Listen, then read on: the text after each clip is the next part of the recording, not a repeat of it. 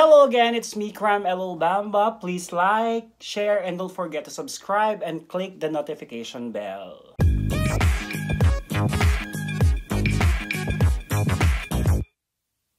Hello guys! Welcome to my channel for today. Mag-unbox po ako ng bagong Note 9! Yes! Bakit binili ko ang Note 9? Wala lang, social climber lang, kahit wala na akong makain bukas, sa susunod na araw. Basta magpasosyal lang na kahit hindi naman kaya. So itlog-itlog na lang yan ang kakainin araw-araw. Bukas itlog, sa susunod na araw itlog. Wala namang problema eh. Favorite ko naman ang itlog. Kung nagtatanong kayo bakit hindi hotdog, hindi po masarap ang hotdog dito sa Korea. Iba pa rin ang hotdog ng Pinas. So yun nga po, umpisa na natin ang pag-unbox ng ating bagong mobile. In 1, 2, 3, go! At yung last but not the least, ang aking bagong Note 9. I'm so excited, but I'm just highway.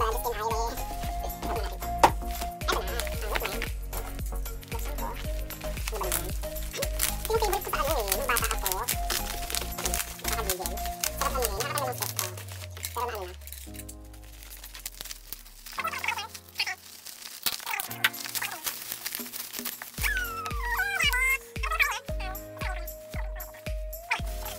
So, heto na nga po ang aking Note 9. Yes! Masaya lang. Babasahin ko muna. Samsung Galaxy Note 9, 128GB. Hindi ko mabili yung 512 dahil sobrang mahal po. Okay? 162.0mm Quad HD Plus Super AMOLED. Hindi ko alam kung AMOLED yung AMOLED. Super Speed Dual Pixel 12 megapixel OIS. Tapos Korean. 8 megapixel AF selfie camera. S10 with remote control. 128GB memory and 6GB RAM. Stereo speaker tuned by AKG. Earphones tuned by AKG. 4000 mAh battery. IP68 water and dust resistant. Tapos Korean na siya. Hindi ko siya maintindihan. So, bubuksan na natin ang ating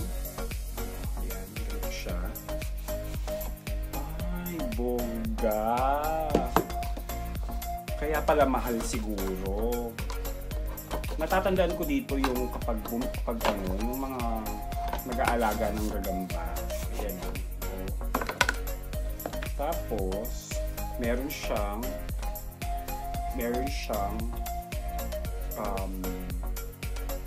package sealed caution if the seal is broken. So, bubuksan na natin. Charan! Kapag namatay yung daga mo, pwede mo siyang ilibing dito. O, pwede na siya. So, bongga-bongga yung packaging. Leather. Matte leather yata. Kaya siguro mahal. Ang unang nakikita mo ay Galaxy Note 9. At yung box na, ayan. Ito, nahulog ang box. Ito. Galaxy Note 9, eject pin pala to. Ito yung eject pin niya. Ayan. Eject pin, pwede naman yung earrings, di ba? Pag binubuksan ko yung mga cellphone ko, nanghihiram lang ako ng hikaw ng mga kaibigan. So, ayan. At nandito na ang dito siya makuha, baka mabagsak. Huwag muna to. Tabi mo muna natin yan. Tabi muna natin mobile. At sa loob niya is merong USB connector. Meron siyang adaptive fast charging. Siguro yung fast charging ito pag-charge mo 100% na kagad. Hindi ba ganun? Kaya mahal ang Note 9. At ang ano ba ito? Wire na lang ang tawag ko dito. Wire na pang charge. Ito po. At ang hindi ko alam to. Ano to? Hindi ko alam to, pero search ko na lang sa Google kung ano to. Pero pang ipit yata to. Bahala na. At ang headset na napakaganda, mahaba. Parang yung pasensya ko mahaba. Charot. At parang ano, daga yung Ano niya ngayon, bago. Ganito pala yon. AKG. Ito pala yung AKG. Oh, mahaba siya, mahaba. At meron pa candy. Hindi pala pa candy. Yung mga pampalit ng mga headset na nagkakaroon ng mera. So yun na, yun lang box. Wala na.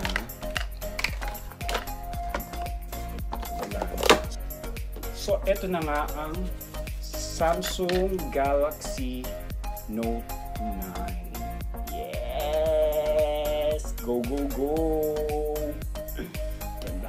Samsung Galaxy Note 9, dual camera, dual aperture, f1.5/f2.4, S Pen with remote control, 4000 mAh battery, and stereo speaker tuned by AKG.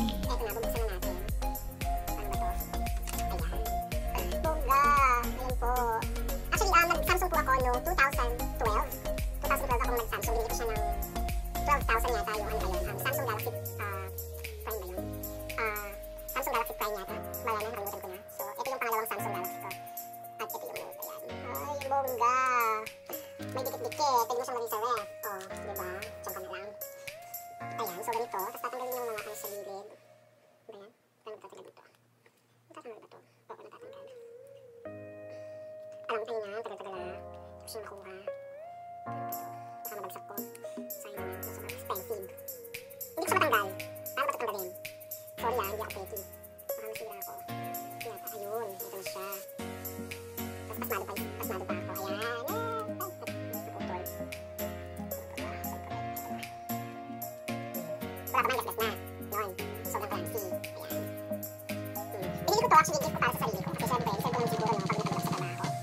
Ayan na po ang Galaxy Note 9 na bagong-bago.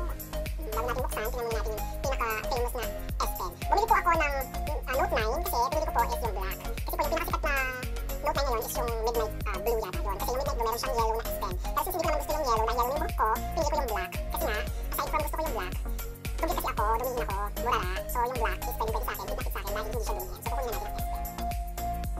Ay, ito pala yung S Pen. Oh, Samsung version S Pen.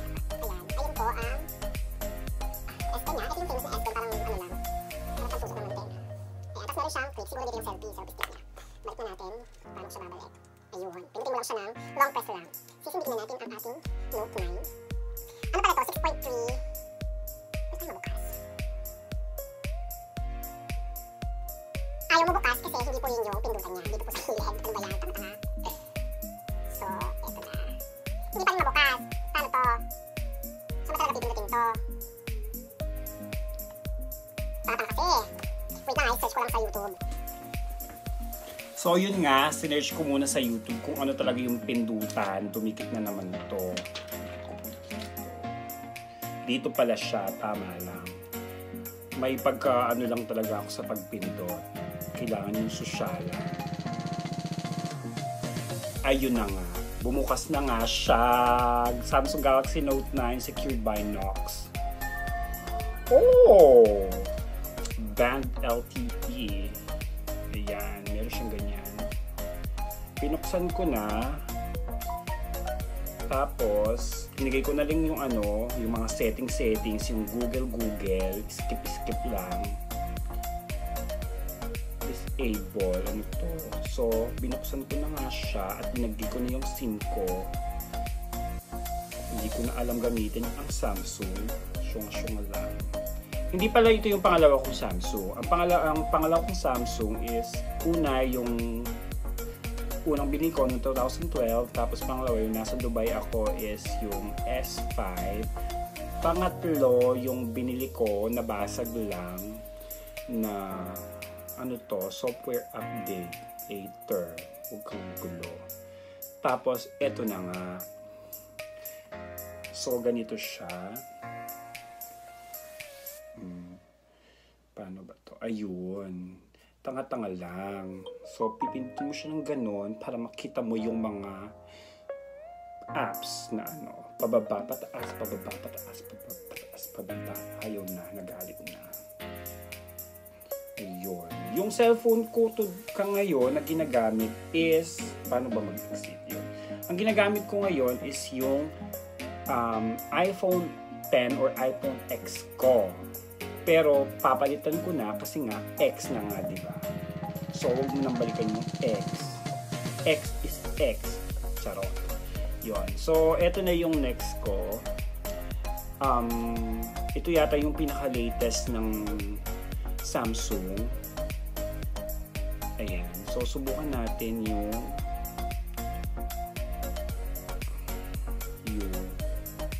picture, yung camera. Ay, hindi. Yung music muna.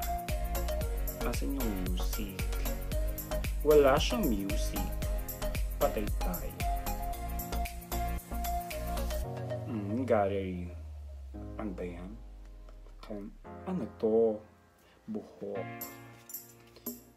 Wala siyang gallery kasi nga hindi pa ako nagsiselfie. Wala pang picture. Hindi ko alam. Masyadong ano lang. Tanga-tanga lang sa Samsung. Play music. Eto na. Skip. Allow. Yan. Susubukan natin yung sounds niya.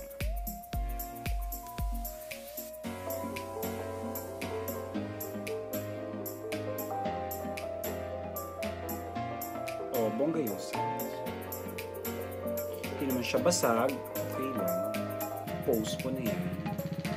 Tapos, ayaw mag-pause. Subukan naman natin ang headset. Kung bongga yung headset.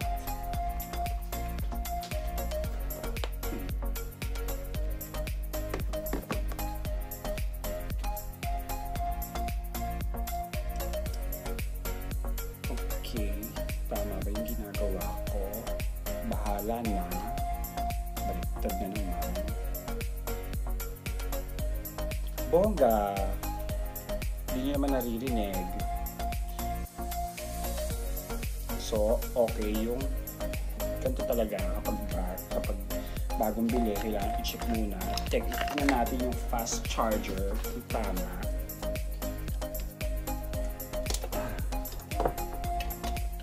Mag-charge. Ay, bigsak. Nasanay ako sa sa iPhone. Ayun, nag-charge naman. Pero hindi naman siya ganun ka fast charger kasi 17% pa lang siya. Ayan. Pwede. At ano pa ba? Itong adaptor ay USB connector. Wala na akong USB, so okay lang. So, i-try naman natin ngayon ang camera. Ang camera niya is, ano to? Ilang bang pixel to? Wala akong pixel. Ito pa. Ang megapixel niya is 8 megapixel sa selfie camera. 12 megapixel naman sa likod. So, subukan natin ang selfie. Ay, bongga. Ayan, meron siyang pa-beauty something. Hi! Welcome to my channel. Yun. Maganda. Magsa-selfie ako. Meron siyang pakamay na ganyan. Pero hindi ko siya gagamitin. Ay, nag-click. Ganyan siya. Yung kamay mo lang. Oh. Pero magsiselfie pa ako. Oh, bongga. Maganda siya. Mas maganda yung camera niya sa iPhone. Kasi dun sa iPhone, talagang wala talaga siyang filter. Dito kasi makikita mo na fresh ka. So, thumbs up ako sa Samsung. Tapos, try naman natin yung S10. Kung pwede. Ayan. S10 remote. Press button start. Ayan, subukan natin. Ayun. Take photo. Oh, di ba bongga? Ito selfie ko.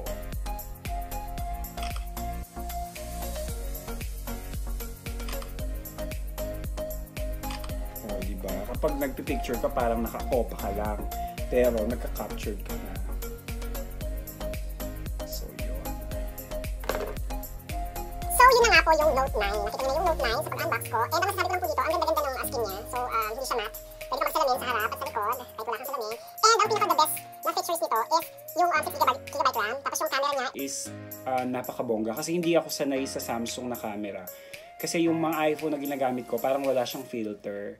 Pero since dito, kapag nag-picture ka, hindi mo na kailangan bigyan ng filter na kasi ang fresh-fresh mo, na parang pag pinost mo sa Facebook, ang ganda-ganda mo. Tapos nakita ka sa personal, ang tsaka-tsaka mo, di ba? Yun yung ganon. Tapos yung pinaka-bongga pa dito, yung S Pen niya, na pwede kang mag-selfie na hawak, napipindutin lang yung S Pen. So yun yung dagdag na feature ba yun? Hindi ko alam. Basta pinaka-dagdag ng Samsung is yung S Pen na pinaka-famous. Yung no need para i-click mo yung screen para i-capture yung selfie mo or yung isang pipicturean mo. Click mo lang yung button dun sa S Pen. So yun yung bongga. And gusto ko din yung fast charging niya, yung fast charger niya kasi mabilis talaga siya, na-try ko na. And hinihintay ko na lang yung freebies na bibigay ng Samsung sa akin, yung wireless charger. So hinihintay ko pa kasi kailangan ko pang mag-login sa Samsung something channeling. Try ko, tapos ibibigay nila yung freebies ko from Samsung. So yun nga. So thank you very much for watching, and don't forget to subscribe and click the notification bell, and please like and share. Salamat! Bye!